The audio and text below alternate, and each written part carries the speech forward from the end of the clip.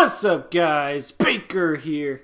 Today I am back with a very exciting tutorial. Today I made this super easy automatic smooth transition plugin preset kind of thing. Basically what it was is I took the transitions from my Sunny skate edit and turned it into an automatic plugin preset thing with expressions and all this cool stuff to make these super easy automatic transitions just for you. Let's go ahead and check it out. So first I got this awesome skate clip and then another cool clip, and I want to put a transition in between them. So that's cool and all, but let's add some, some life to this edit. So let's check it out. First you want to go to the description and download the little preset thing. It's an FFX file. And all you got to do is go to your Documents, Adobe, After Effects, User Presets, drag that into there pretty much anywhere. It might be similar for PC, but I'm not sure, so you can ask someone else or look it up. But yeah, just download that, place it right in, you're done. Let's check it out. First, let's make a new adjustment layer. And let's search up BakerEasyTransition. Alright, let's drag that in. So, I've seen a lot of tutorials on I think this is called Venzition or whatever. And they always have like a ton of keyframes, and they always do it on the layers themselves, and I don't like that. I like adjustment layers. And let's see how many keyframes we got. So ignore the expressions, but wow. 4 keyframes, and that controls everything. So let's see how it works. First you want to go to the first frame where the next clip starts, right here, and take your keyframes and just make sure the third one, which is the second of these two next to each other, line up with the first frame of the next clip, just like that. That's pretty much it. We're done. So let's RAM preview and see what we got here. Nothing. Alright, perfect. That's because we didn't enter any values. So watch how easy this is. This is awesome. Ready? Scale strength. I got a little edit tag for you here. Let's do 100. Looks kind of cool. Let's see what happens. Whoa. Whoa. That was easy. What happens if I do negative 100? Let's check it out. Maybe it zooms out. Whoa. Automatic. So easy, so smooth. Maybe you can do 400. I don't know. You might need to change the motion tile. I left it at I think 300 just so it can render a little fast. But play with this value and it just changes how extreme the zoom in is. So let's set that back to 100. And what about rotation? Maybe 45 degrees. Oh, sorry. Scale, change it back down to 0 because that means no scale. So 45 degrees for the rotation. Let's see what happens. Whoa, it rotated. Super easy, smooth. Wait a minute. What if I do both?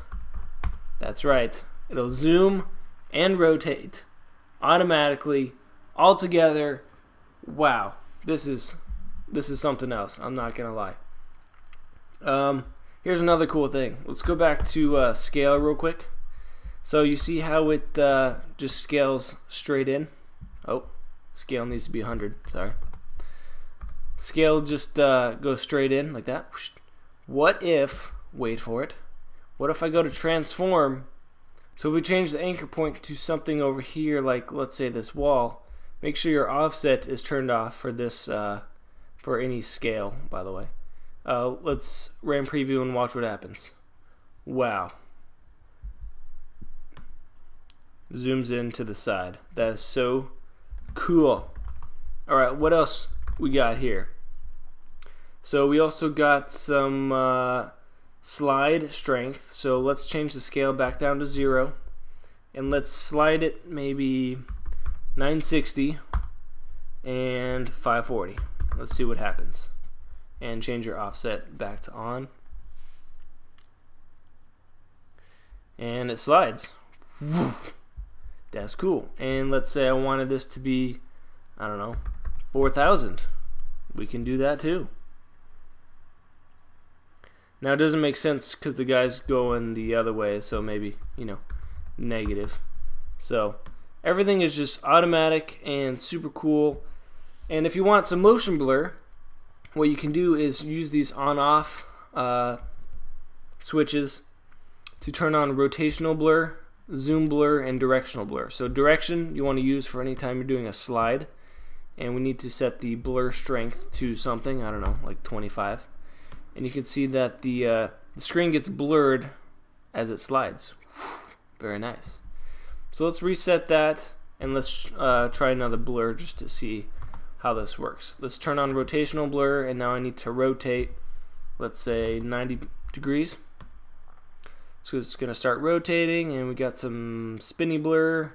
That's cool. Let's turn off rotation and maybe scale. Back up to scale, and let's see what happens. And maybe my zoom blur is not on. Let's turn that back on, and maybe increase this a little bit. So you got some automatic blurs here. Now if you're doing two things at once, like scaling and rotation, or scaling and, you know, sliding, you don't want to use multiple blurs at the same time because it just gets, you know, too blurry and doesn't look good. So I also included Real Smart Motion Blur, which does automatic blurring no matter how this is moving. So you can have a lot of, you know, custom things going on, spinning and scaling, and some cool stuff like that. That doesn't look too good, but it will once it's, you know, fully rendered and whatnot. So that's pretty much it. All you're really playing with is the scale strength, zoom in and out, rotation, spinning, X slide, Y slide, and then blur strength if you want it, or just use your Real Smart Motion Blur. And one more thing, maybe motion tile, change the output width, because if you scale too much, let's say 300, you will see some black edges, and you want to, you know, avoid that. So let me turn off my Real Smart Motion Blur. See, like that. So you might need to increase that.